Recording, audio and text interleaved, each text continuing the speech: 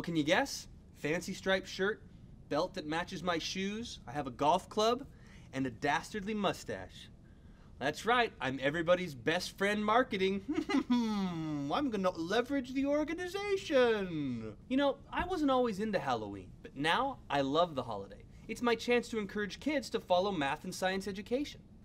Oh gosh, dang it. Freaking pipe cleaner fuzz. Do not record that. You're recording that.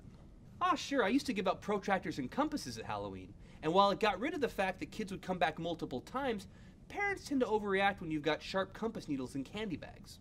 One kid even got tetanus. So now I give out candy, but first, kids have to prove that they're confection worthy by solving math problems. And it's on a sliding scale. Simple addition for the Smarties, long division for the peanut butter cups. And for the king-size Snickers, you're gonna have to prove vertical angle congruence. Prove Fermat's last theorem, and I've got an ice cream cake with your name on it. Naturally, if they get it right, they get the candy. But if they get it wrong, I take their Polaroid picture and tack it to my wall of shame, right in front of them. Not only does this convince them to study harder, it also serves as fantastic evidence for the police the following morning after the inevitable retaliation. And speaking of which, I've been working on my anti-retaliation system. Check this out.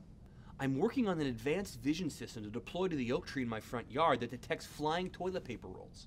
The vision system automatically detects the trajectory of the flying toilet paper and shoots a flamethrower the moment before it deploys. Of course, it's a work in progress. My 2.0 release will deal with the threat of flaming rolls of death falling down towards my drought-stricken lawn. I'm looking into lawn substitutes. Also, the vision system needs to learn to differentiate between flying toilet paper and spotted owls. So all you engineers out there, this Halloween, go carve a Mandelbrot set into the side of a pumpkin and have some fun. And all you marketing people, leverage your core competencies.